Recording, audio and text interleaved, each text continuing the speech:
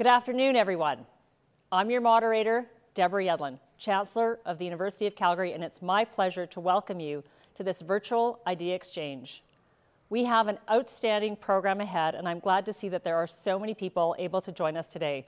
Welcome to all of you. Whenever we gather for events like this, in person or online, it's an important reminder of the relationships and places that connect our university. Accordingly, I'd like to begin today by acknowledging the traditional territories of the people of the Treaty 7 region in southern Alberta. This includes the Blackfoot Confederacy, comprising the Siksika, Piikani, and Kainai First Nations, the Tsuut'ina First Nation, and the Stoney Nakoda, including the Chiniki, Bearspaw, and Wesley First Nations. The City of Calgary is also home to Métis Nation of Alberta, Region 3. Our university is situated on land adjacent to where the Bow River meets the Elbow River, and the traditional Blackfoot name of this place is Mohkinstsis, which we now call the City of Calgary. At Idea Exchange today, we're going to explore various facets of the agriculture sector. From groundbreaking technology, policy reform, and research that is pushing innovation in the agri-food and agri-tech sector, to strengthening the integrity of our food supply chain, to ensuring safe and healthy food is on our collective tables, or looking at how to decrease emissions. This is an industry that has been disrupted and will continue to be disrupted. We tend to take for granted the agriculture sector because consumption remains disconnected from production. But today, we're going to bring the agriculture story closer to you. I know we're in for an interesting discussion this evening, and thank you so much for being with us. Now, I'd like to introduce your host for today's discussion, Dr. Ed McCauley, President of the University of Calgary.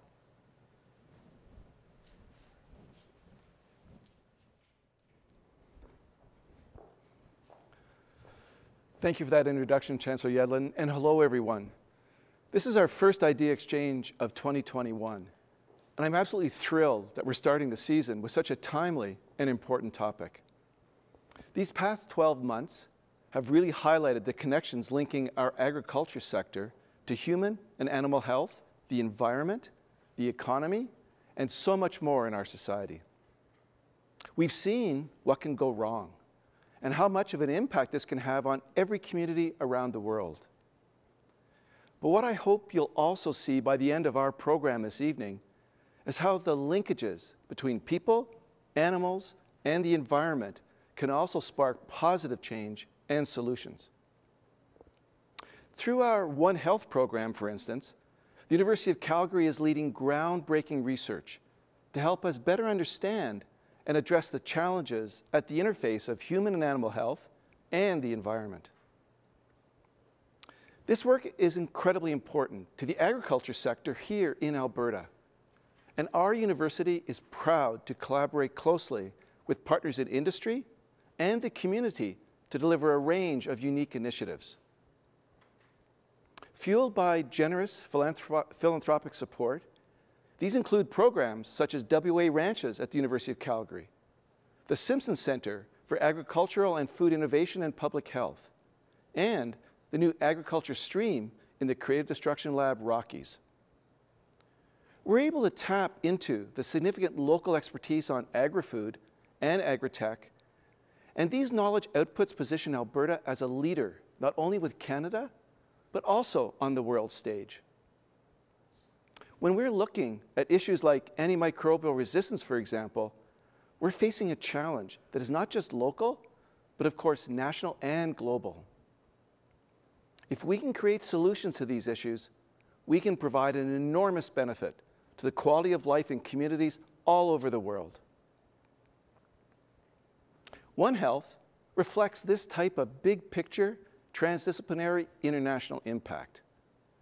It's a belief in limitless potential, and we hope to instill this belief in our students through unique programs focused on hands-on learning and interdisciplinary knowledge.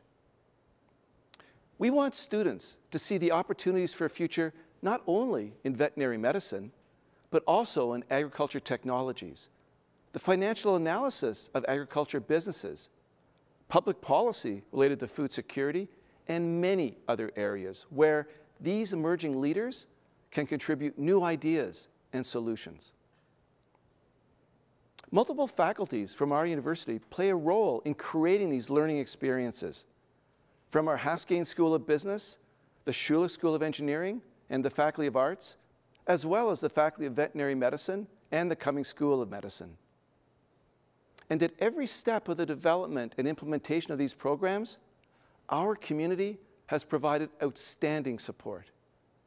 Initiatives like WA Ranches, the Simpson Center, and CDL Rockies are the result of extraordinary championship from thousands of leaders in our city and province. Thanks to the confidence and investment of community leaders such as John Simpson, Jack Anderson, Wynne and Bob Chisholm, and many other donors and industry partners, we wrapped up our Energize campaign at an outstanding $1.41 billion, the third largest successfully completed fundraising campaign in Canadian history. When we talk about leading research that benefits Canada and the world, about preparing our students to become innovators and key contributors to society, about mobilizing knowledge that will change lives for the better, all of this leadership starts with a community that has believed in our potential to be a great university. I want to thank all of you joining us online for your support and your engagement.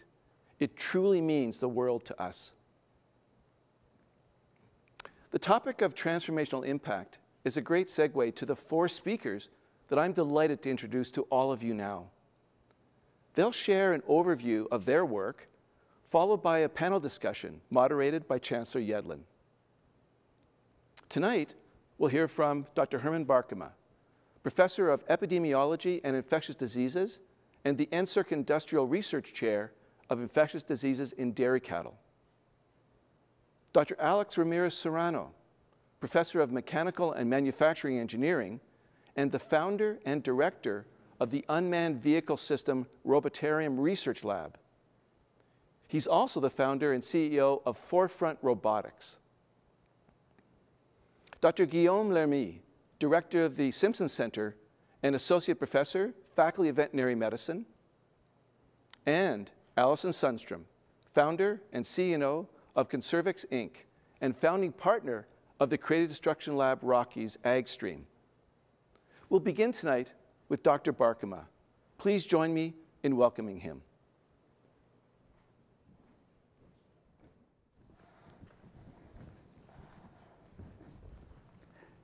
Thank you, Ed. We're living in a time where very complex global problems, sometimes called wicked problems, need to be addressed. Examples of these global problems, these challenges, are the COVID-19 pandemic that you all experience, and other disease outbreaks like Ebola, Zika, and Nipah virus, and of course preventing the next pandemic. Climate change, loss of biodiversity, antimicrobial resistance, and food and water insecurity.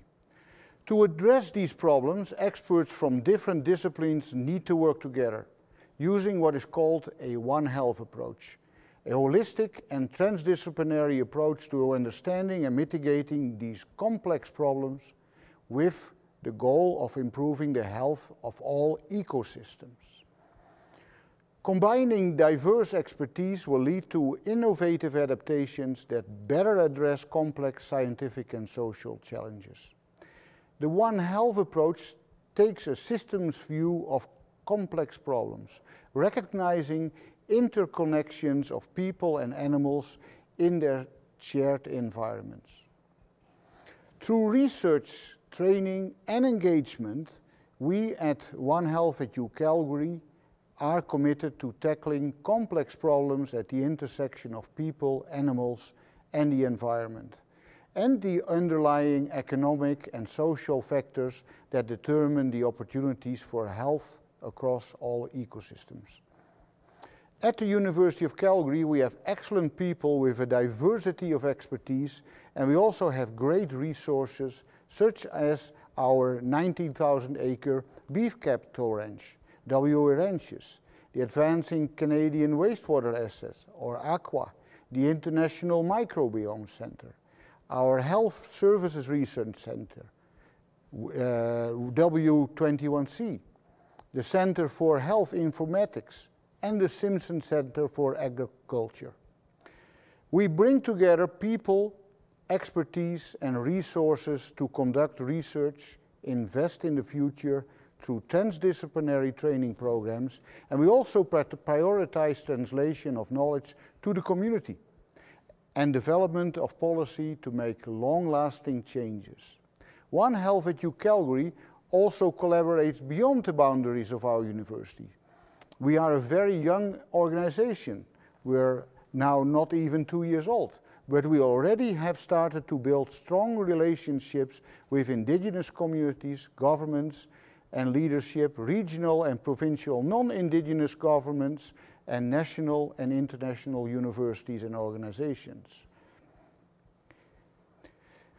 This painting by John Rombo, a Dene painter from the Northwest Territories, is called The Spirit Surrounding the Land, and it speaks to the belief held by indigenous peoples that we are all related, and the interconnectedness and relationships between people, non-human animals, and the environment as central to health and well-being. The One Health approach has always been practiced and is endorsed by indigenous peoples. It is therefore extremely important that indigenous and non-indigenous peoples work closely together in this approach. To say it in a couple of words, together we go further. So Herman, what does this have to do with agriculture? Many of the problems that we face in agriculture, climate change, infectious diseases, antimicrobial resistance, etc., require a transdisciplinary One Health approach. At the University of Calgary, we are bringing the right people to work together with farmers, veterinarians, and other advisors at these complex problems, with the overall goal that our livestock industry will stay sustainable and will be able to feed Canadians and many others in the world. To say it in a couple more words, working with the farmers, for the farmers. Thank you.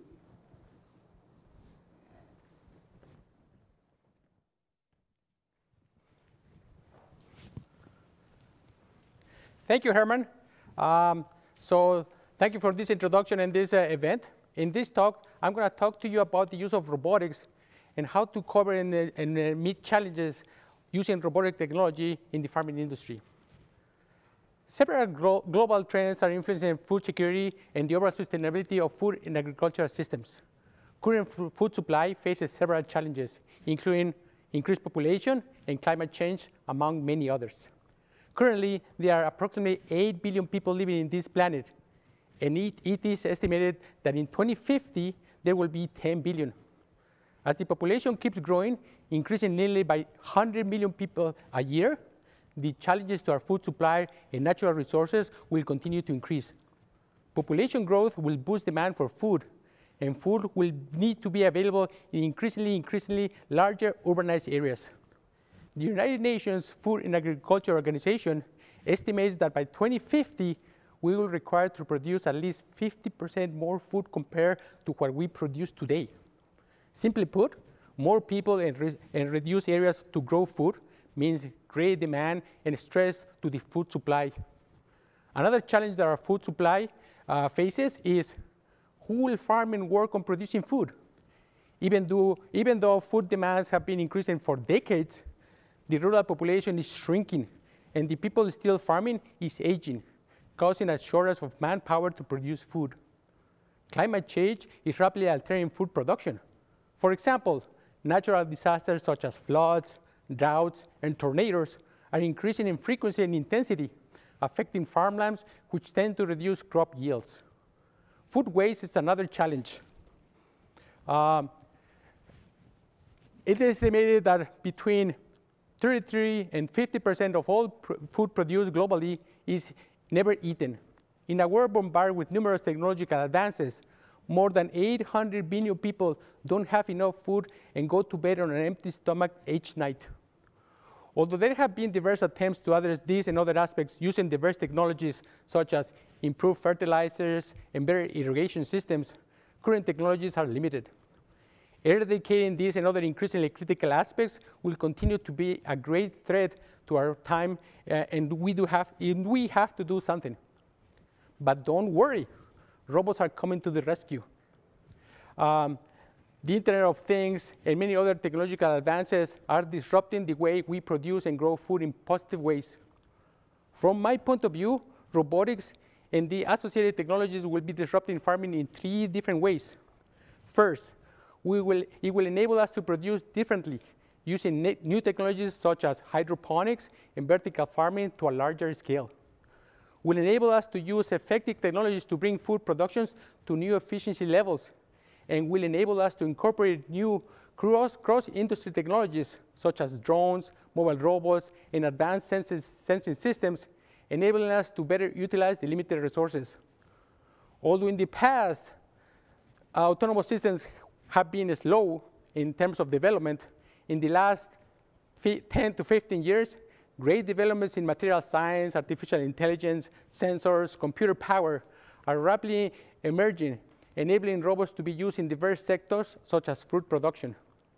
Difficulty, what makes farming robotics difficult is not that they cannot do a specific task, like weeding, harvesting, and fertilizing, but rather that robots must perform such tasks in sometimes random sequences precisely and fast. Robots are certainly capable of diverse tasks.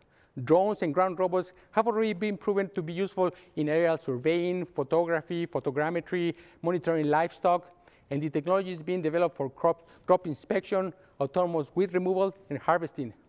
But perhaps the largest potential in the use of robots lies in its mobility, enabling robots to be deployed to work in challenging spaces that constantly change.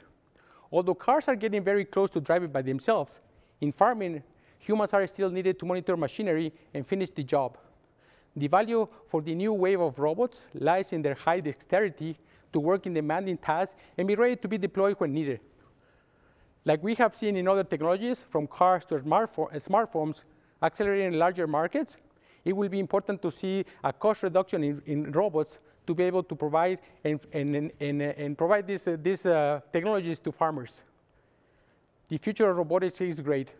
Right now, we're at the cusp of a next revolution in robotics, where robotics will be able to provide cheaper, faster, and better food services. Thank you very much. Now I would like to welcome Dr. Guillaume Lemy, who is going to be talking to you about some interesting aspects about agriculture and food innovation. Thank you.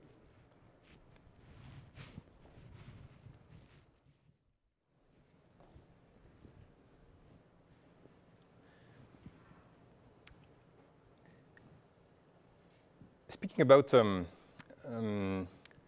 the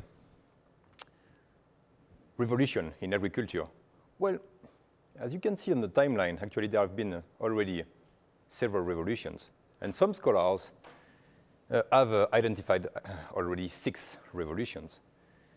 And you see that the first one was a long time ago when human beings started to plant seeds and domesticate animals. And of course, now closer from us, there has been the forage revolution, the industrial revolution, which is also agricultural revolution, and the so-called green revolution, which may not be labeled green revolution as it is now. I also want to emphasize that when started the industrial revolution, also started the Anthropocene era. This era when human activities started to disrupt geology and ecosystem. So, basic question that we can have is, do we need this 7th revolution where we are headed? So where's the need? And what is the cost of inaction? And I will walk through these needs in my presentation. Major point that we can see is that we can observe a deeper and deeper gap between urban and human and rural population. And if you look at this snapshot taken from a famous social media, actually this snapshot has been taken in a grocery store and by French farmers. And the snapshot shows that they are selling small bales of hay at about $10 per pound. Do you have any idea of what is the true cost of hay? 6 cents per pound. So there is a value, and the farmer says, well, there is gold in our prairies. Yes, there is gold in our prairies, but the gold is for whom? So where is the value in agriculture? And basically, there is this gap between consumer that see this kind of commodities in their shops, and on the other side, producer, entrepreneurs, whom primary function is to produce. And for that, they use inputs, they have constraints, they have risks. And in addition, on the top of that, we have longer and longer supply chains.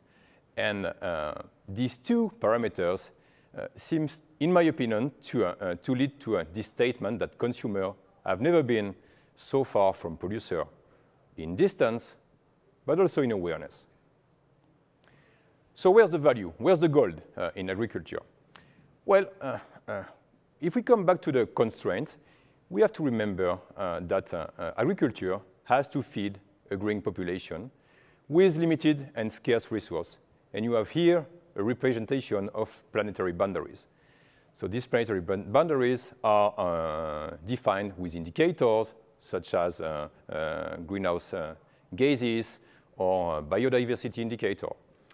And actually, so we have to shift, agriculture has to shift between, from consuming resources to feed people to new missions.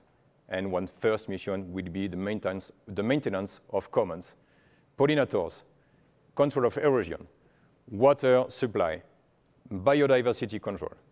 Another mission could be to maintain rural development, our cultural patrimony, recreation sites, and of course, economic development. So, how we can nudge this revolution now? Well, of course, at a global level, what we need is coordination. But at a local scale, we can also have activities that will help to allow this shift happen. Policy-wise, we need to favor an ecosystem.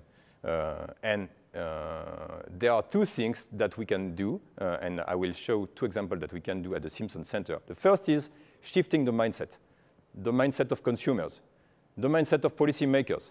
And the second one is nudging a more friendly regulatory environment to show what is the real contribution of agriculture to this broader mission. And the second thing is encourage technology, innovation. And for that, we can develop incentive, push-pull incentive. And I'm pretty sure that Alison Sundstrom will build on this technology. Alison, the floor is yours. Thank you. What a pleasure to be here tonight. I think that I get to speak about the things that I'm most passionate about. And I truly believe that Canada has the opportunity to be a global powerhouse in agriculture. And in large part, it will be driven by innovation. And if you weren't excited by hearing about the robots coming, our concept of One Health, where animals, plants, and humans are all healthy because of the food we eat, I think you have to be passionately excited.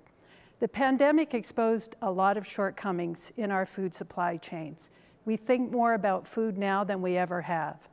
But it has also advanced digitization by about 5 years. For me, that's very exciting. We need to adopt new thinking on innovation instead of looking to the past. We need to look to the future. We need to recognize that the foundation of smart economic renewal will be built through our Canadian companies commercializing their ideas to scale globally.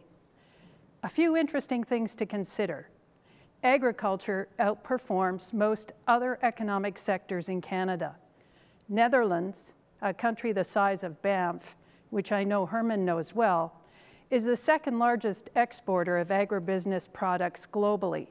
Now, Canada is the 8th. But in terms of commodity exports, we rank 5th. There is a great deal of opportunity to build value-added businesses on top of these commodities. High-growth SMEs OECD, and all our countries understand are the principal engines of any economy. SMEs with IP are 60% more likely to be high growth, and they are 4 times more likely to export. So what will this take to turn Canada into a true innovation nation? How can we create more value in our commodity products? And how do we create high-growth SMEs? We need to create resilience through disruption. The panelists today have demonstrated one critical factor of what it takes: deep science and technology. But we must get our innovations commercialized. Governments need to move from an era of traditional infrastructure to an era of intangibles. We need to invest in protecting our IP. We need to update our trade strategies. We need to foster digital adoption and adoption of the technologies on farm. We need to use our tax code and regulatory systems to stimulate innovation and investment. Now, I'm here tonight to speak to you about something that I'm very passionate about. The Creative Destruction Lab delivers an objectives-based program for massively scalable seed stage science and technology-based companies. In my opinion, as an entrepreneur, I wish I had had Creative Destruction Lab when I started out. I needed mentorship, support through MBAs, advice, financing, and constructive dialogue, all things that we can find at the Creative Destruction Lab. The McKinsey report, a very recent McKinsey report, indicated that over the next 30 years, more than 60% of our physical inputs will be produced through cellular agriculture, a biorevolution that's coming. Alternative processes in new alternative foods. It's an exciting space. Let's ride this wave. So we need to invest in the future. We need to implement transparency and traceability and last mile agility in our food chains. And the 3 speakers before me spoke very well to that. We also need to create public-private partnerships in exploring the new frontiers of bioscience and ag. And where we do this is we do this through partnering with our universities, supporting our universities, funding our universities, and moreover, funding our scale-up companies. We need to plant many, many trees and many, many seeds. And using that ag analogy, the best time to plant a tree was 20 years ago, but really, the next best time is now. And conversations like we're having tonight definitely set the stage for this. And I'd like to invite Deborah Yedlin back to the stage so we can have a conversation together about this. Thank you, Allison, and thank you to all the panelists for their fantastic presentations. We're now going to move into the Q&A portion of our program, and I'd invite those of you in the audience to send your questions for our panelists. You can submit it through the Q&A function at the bottom of your screen, and I'd like to invite all the panelists to come and join me on the stage right now, and we'll get started.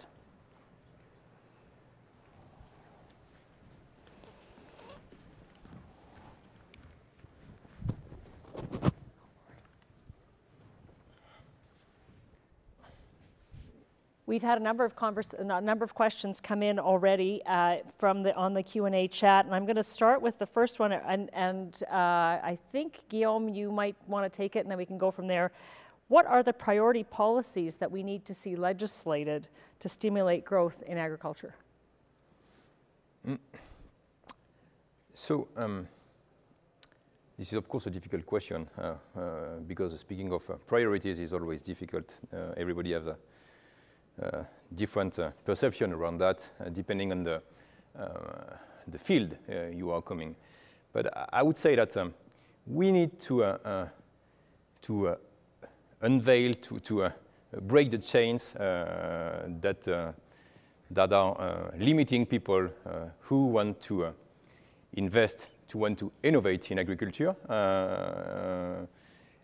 and who innovate in other sectors. Agriculture is a really important sector. In Alberta, I would say that it's not particularly a really economically important sector, but this is an important sector because every day we are eating. 3 times for me, I don't know how many times for you, but 3 times for me.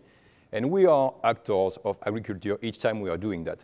So I would like to convince people that agriculture is a really important and maybe the most important sector. Go ahead, Alex. I'm just going to add to what Guillaume said. I think the policies that should be in place will have to be dynamic. I think right now we live in a world that is so dynamic. Things are changing so fast. And I believe policies will also have to be dynamic and be able to adapt to the current changes, not just to how many people are being born and dying, but also on the resources that we have, water, clean air, and so on. Those things we're depleting, and I think the policies will have to be changed and adapt as we see it fit as the years go by. Allison, I'm going to throw a question to you. What are some of the near-term agriculture technology and innovation commercialization opportunities for Alberta and Canada? I think we see a true opportunity to diversify our economy in Alberta through agriculture. Near term, I think that with the advent of low Earth satellites and investments being made by people like TELUS, I think that we can connect all of our farms via the internet through to new sensors, new applications, the robots, cyber physical in our plants so that we can see ourselves fully automating and moving into the future. The number of technologies are limitless. Is there a risk to relying too much on technology and automation? I don't think so. I think that everyone is slightly frightened of artificial intelligence and several other things.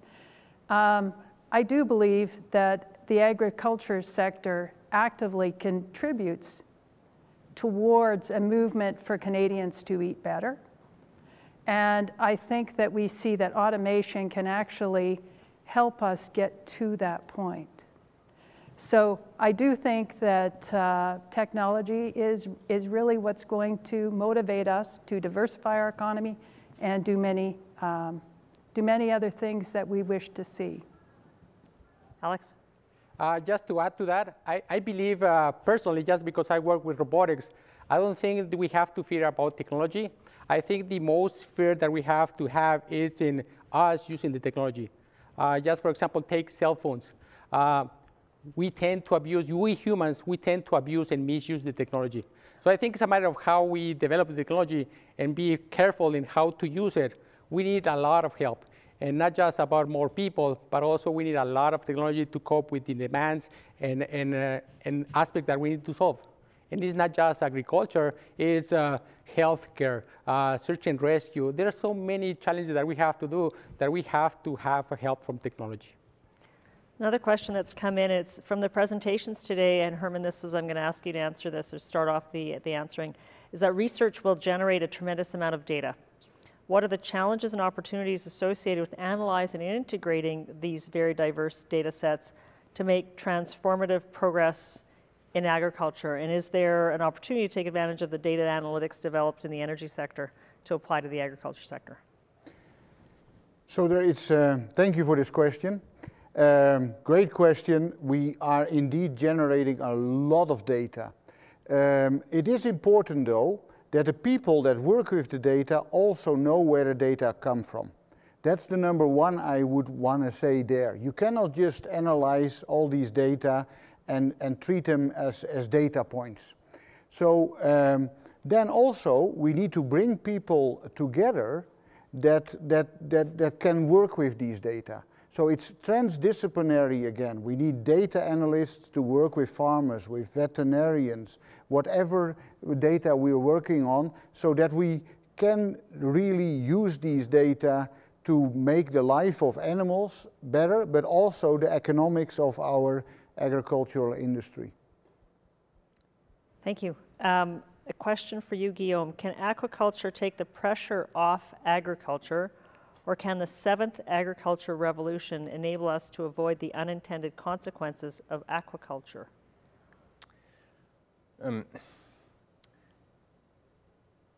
The most important difficulty is to be able to forecast unintended consequences, actually. Right. And they are in any human activities, unfortunately. I would say that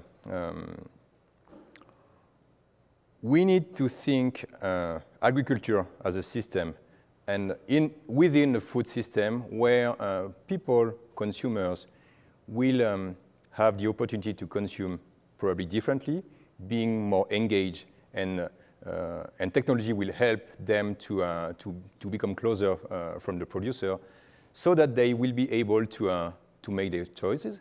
I wouldn't say that there is one kind of production that is better or worse than the other one.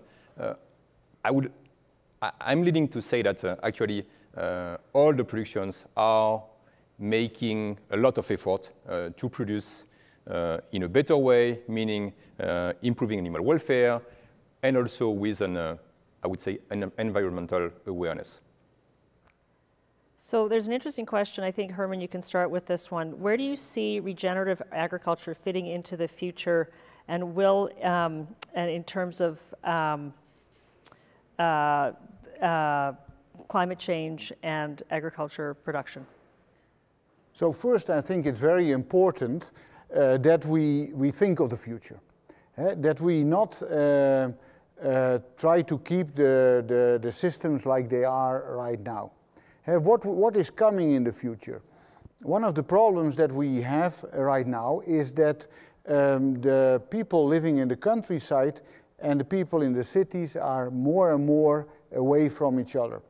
And that the goals that the people in the cities have, where most of the consumers live, are actually quite different from people that live in rural areas, where all the farmers are. So we need to make sure that they together understand each other and come to the solutions there. I think that's the most important thing for us to work on. I'd like to. Yeah, please. Bill Gates, who I respect immensely, came out this week and indicated that he felt that wealthier nations should abandon livestock. And I would suggest that regenerative agriculture, which relies on livestock, is absolutely essential. And I think that we monitor efficiency and other things incorrectly. I also think, and this goes back to your previous question, that we have to really, in agriculture, we have to face reality. And there are things that we have to change. We have to respect animal welfare. We have to do a number of different things, but livestock and animal agriculture have a place. New methods such as cellular agriculture also has a place, but we have to confront our issues within the industry, address them, and understand that agriculture and animals have a place in climate resolution. And where does blockchain fit into this in terms of traceability and monitoring? New technologies like blockchain give us an opportunity to perhaps provide greater provenance of our food, traceability, security, and we should not be confused about technologies that we consider fearful. The conversation about robots that Alex had. All of this technology offers us ways of doing things in a better, more streamlined, and more secure way. Anybody else? Yeah. Yeah, maybe just one quick comment about this blockchain technology, because I think that I perfectly agree that the fact that it can help to make producer and consumer closer, because it's quite easy to know where your food comes from. In addition, it can also help in the food supply transparency, so improve transparency and basically decrease cost of production, just because at each stage of the supply chain, then the people or the companies will be aware of what the other stage is doing. Alex? Can I just add something? I believe the farming and the food supply system is so complex that everything is interrelated. So basically, I think, unfortunately, there's no silver bullet. There's no silver bullet that will solve all the problems. And I think we have to use a myriad of technologies and approaches to do this, and is robotics, precision farming, new machinery and things. So I think all these things have to be, as was said before, together in harmony. And we as humans have to make it live in harmony and develop these things as we see fit. And once again, it will have to be adapting based on the changes that we see in the environment, society, humanity, and all those things. One of the issues that we're confronting as a globe is the issue of climate change and the decision by some governments to implement carbon pricing.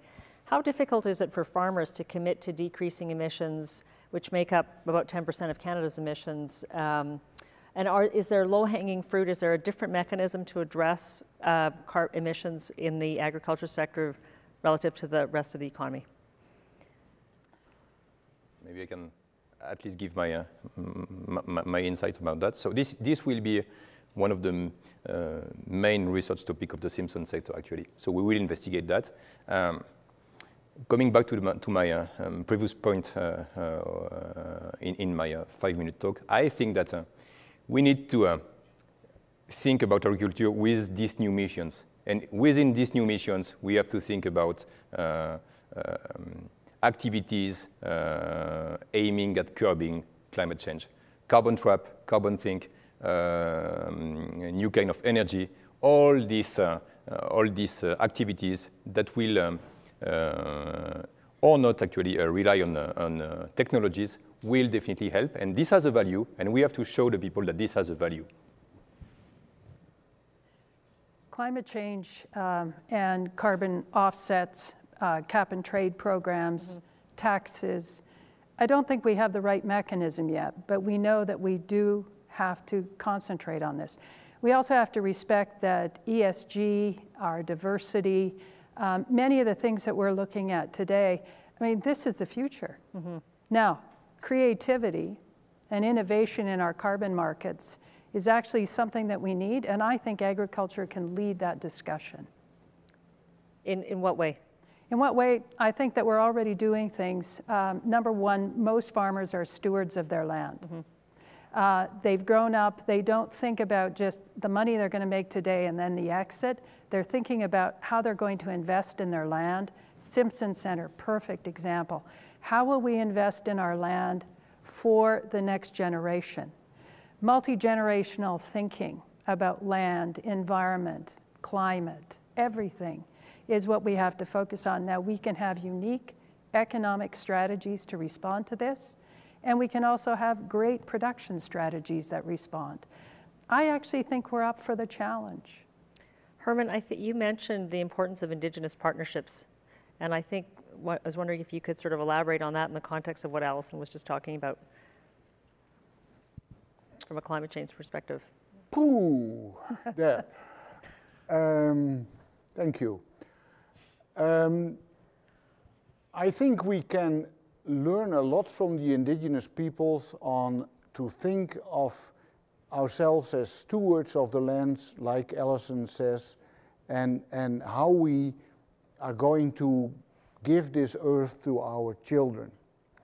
And sometimes I notice when living in the city that some people in the city think that farmers are not as interested in this.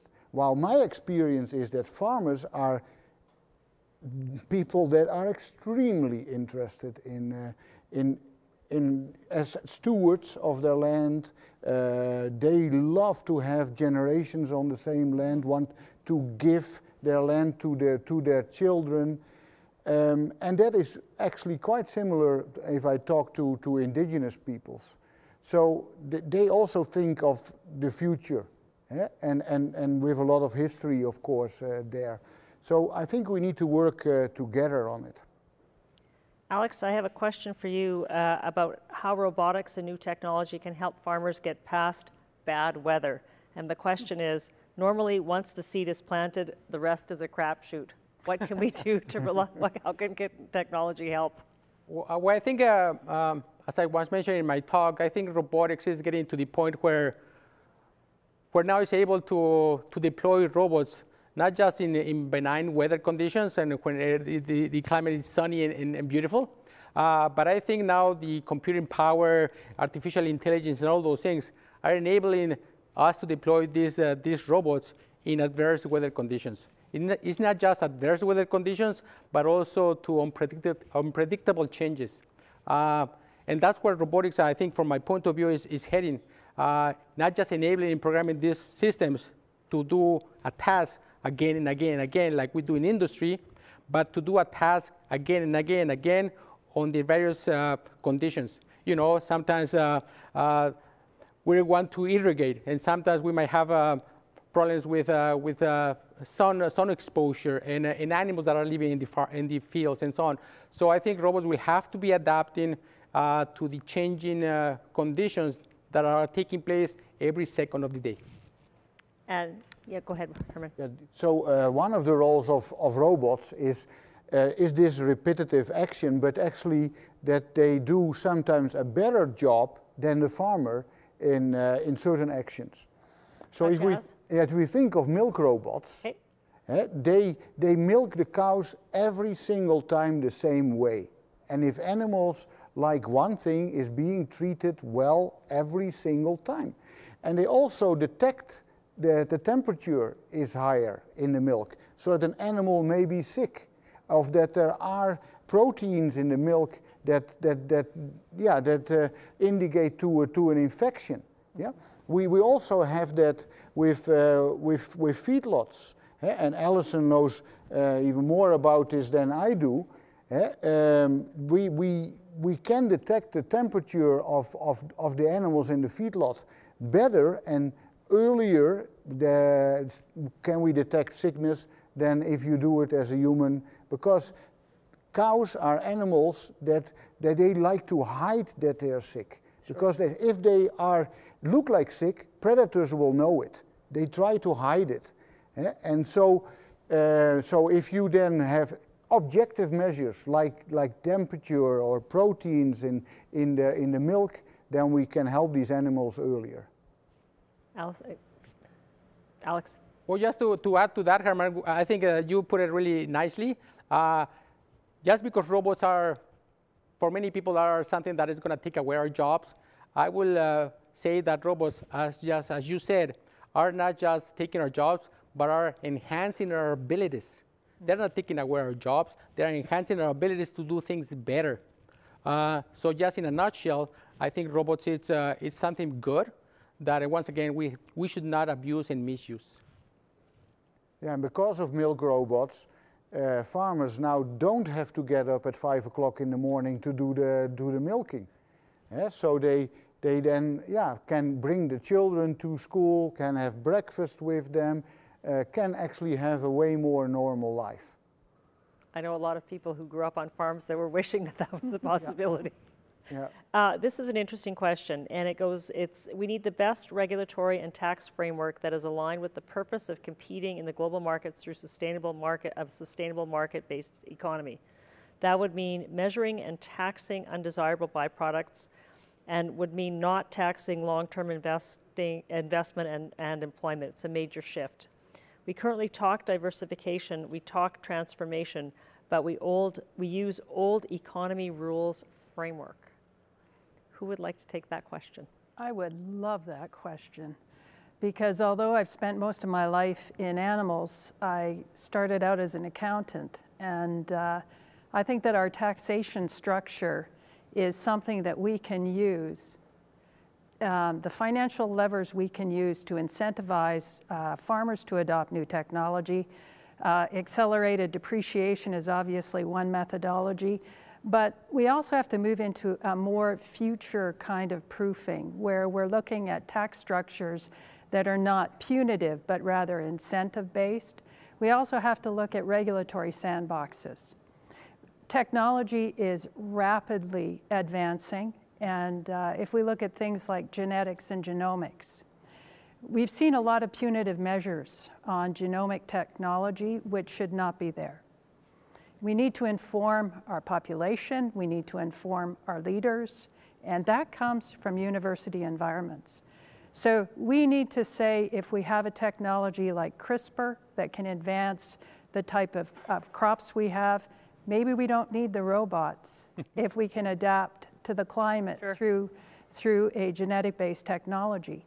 But do we have a government structure, a taxation structure, and a regulatory structure that can respond to our advancements? So I'd like to see us move into a much more agile framework for taxation and for regulation. Yeah, maybe I can just chime in and say that. So the topic of today is revolution in agriculture. However, we also have to be quite realistic, and even if we start here, or if we accompany the movement, we want to trigger that, we also have to be aware that we are living in a global world with, of course, competitive interests. And so I believe that we need to go step by step. And so we are in academia and the business sector really proactive. We want to develop this kind of new approach. And so one step is to have at the same time regulatory bodies that are aware and that are willing to see and encourage innovation to address these big challenges. Of course, we can completely reset the system and see that we need a new economy or a new world. I don't know. This is more or less a moral imperative or ethical, and this is, I wouldn't say, I wouldn't think this debate today. So we are talking about innovation. We're talking about the importance of the ag community adopting new technologies and processes. It's expensive. So how do we make sure that farmers and industry that's involved in the agriculture sector can afford to adopt these new technologies and innovations that come their way to maximize the potential of what their business is? What do we need to do? Maybe I'm just going to take that question. It's a complex question. It's complex because always new technology is always going to be expensive. You know, it's expensive to develop. It's expensive to prototype and so on. So adaptation and adoption of the technology will be key. The faster we adopt, hopefully the technology price goes down. But also the other aspect is timing. For example, in terms of robotics, maybe 10 years ago, we will purchase a sensor to use in our robots, and that sensor maybe 10 years ago, 20 years ago, it will cost us $25,000. Today, the same sensor might cost us $200. Right. So, and that's because of a scale of production, manufacturing, and adoption of the technology. Initially, if the adoption is fast, these prices will go down. But usually that doesn't happen. The adoption usually takes a slow steps increments. And so I think that's going to be one of the challenges with new technology, how to enable the technology to be seen as something good, something that is going to enhance our abilities without having to incur into high costs. Is that what you talk about, the sandbox? Actually, Deborah, I feel differently. Okay. I want a little more revolution than evolution, and back to Guillaume's point. And I also want to see that technology developers understand what the small return is on farming. It's a very narrow return. So our technology, actually, we will get adoption because our technology offers a positive return on investment. Technology optimizes costs. We may not be able to do much with the top line. That's driven by market forces. But we can definitely improve the bottom line. And I love the comment that Alex made. We are seeing the cost of technology drop at an exponential rate. And we need to keep our adoption up. So I'm really saying let's push the envelope on all these things. Mm-hmm. Regulatory, taxation, development, and particularly adoption of our technology. So Herman, you alluded to genetics and modification. I'm just curious as to where you see genetically modified foods fitting into the evolution of agriculture, and what do we need to understand as a population about GMOs? I mean, that's a loaded question. Because GMOs, some people are just dead against it. Actually, selection that is also genetically modifying. So it is very difficult to say where that will go. I think we need to go for resilience against diseases, for using food better as an animal, converting it. But of course, we need to guard that if we play God, like some people call it, that it won't have any negative effects. So this needs to be very well investigated, and I know that in agriculture there's not a lot of use of GMOs actually. Now, I'd like to just ask one question to Alison at the end. Alison was on a webinar with the Haskayne School of Business earlier this year, and she talked about having a superpower. So I would like to ask her what she thinks Canada's agriculture superpower is. Okay, our superpower is our resources, our commodities, and our people. As evidenced by the intelligence around this room, it's innovation in a nutshell. So we are going to be agile and we will innovate, Deborah. Okay, does anybody else have anything to add in terms of? If you look at, I'm from the Netherlands. The Netherlands, what is the size? It's 1/20th of Alberta, something like that. Look at the land that we have. Look at the people that we have. We have a different climate than the Netherlands. The climate is I did not move to Alberta for the climate, to be very honest. Although rain is not always good either. But I love the people and the spirit that we have here, particularly in the West. If we look at the sector that I'm most familiar with, dairy industry, the adoption of the milk robots is way higher in the West than it is in the rest of Canada. And that's just a symptom of how we think and how we do in Western Canada. And then look at the land mass that we have, and the people that we have. But we need to continue to stimulate innovation and education. We need young people to work with us in this. And I think, of course, I'm a university prof, but I really would like to see that we put efforts in educating more and more young people. 20 seconds, Alex, and then to Guillaume, and we'll wrap up. Well, if I had a superpower, probably it would be erasing the history, the past. And not in terms of all the things that have happened, but the influence that we have had negatively from the past. For example, as I said, robotics. Many people are afraid of robots because we are influenced by Terminators and Hollywood movies and all those things. Well, in Japan, for example, they love robots. That's because they have been influenced by this character, Astro Boy, which was a little character that helped people. So the division of robotics here in America, North America, versus Japan is totally different. And that's just because the influence that we have had from the past. So if I had a superpower, I will aim or will wish that we could eliminate all the negative influences that we have had from the past, reset it, so that we can actually see our future in a better way. Guillaume? Well, I would say simply encourage individual initiatives and entrepreneurship, and create a favorable ecosystem where people can cooperate. Thank you very much for that succinct wrapping up of our panel.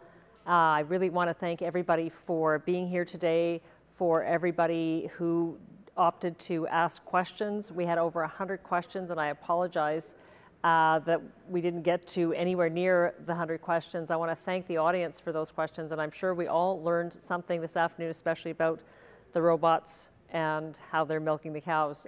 Today's idea exchange will cap off with 4 breakout room sessions. Each one will be 15 minutes long, and you will be able to tune in and learn about different areas where the university is involved in agriculture and ask questions in smaller groups. Everyone will have time to attend a total of 2 sessions, and here they are. Advancing Canadian Wastewater Assets with Dr. Leland Jackson. Discover how Aqua benefits local and global communities by transforming today's wastewater research into tomorrow's innovative technologies, which recover resources, improve efficiencies, and protect environments. Studying the cattle industry in a real farm context with Dr. Ed Pager. This session will explore how WA Ranches is pioneering advancements in the ranching industry and teaching the complex relationships between cattle, people, and the environment in a real-world setting. Third breakout room is building solutions for the entire agriculture value chain with Anita Ludwar, and learn about the Rockies CDL Ag Stream. It's based in Calgary, leverages the region's vast pool of expertise in agriculture technology and science to help founders massively scale and rapidly commercialize their startups. It's been super successful. We're very excited about that. And finally, advancing the study of the Arctic with Dr. Mary Beth Murray. This session will look at work by the Arctic Institute of North America, which collaborates with Northern and Indigenous organizations, researchers, and institutions. And the Institute aims to acquire, preserve, and disseminate information on physical, environmental, and social conditions in the North. You'll find links to join these sessions in the chat box. In the meantime, thank you so much for joining us for today's Idea Exchange. Please stay safe and enjoy the rest of your evening.